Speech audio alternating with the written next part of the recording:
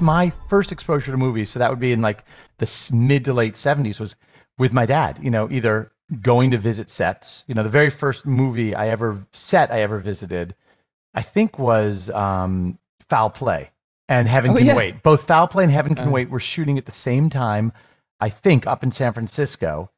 And I remember so clearly visiting the set of Heaven Can Wait when he's on the bike and he goes into the tunnel and the truck comes through. You hear the horn and then you see the bike smashed on the front of the truck.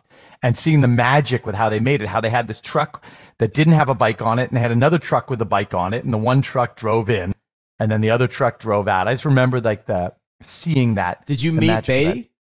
No, I don't. I didn't care about who the director was. Kids don't know what a director means. Yeah, wasn't he also the director of it? He was was he? Yeah, he was the star. And in that scene, he wasn't actually in it because it was a stunt guy. So, and I didn't know what the movie was. But the funny thing is, as a kid, you don't the director means zero, right? All you care about is Han Solo. Right. So that was my first exposure to it. And then one of the ways I used to get exposed to movies was when my dad was at Paramount in the 70s.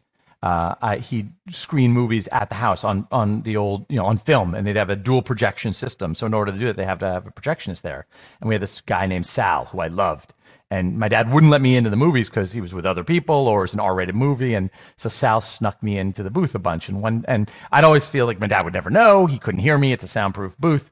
So they were screening Airplane, an early rough cut of Airplane. Oh, my God. And I was laughing so hard that my dad and the Zuckers could hear me, or Abram Zucker could hear me in the theater laughing. He let me watch it.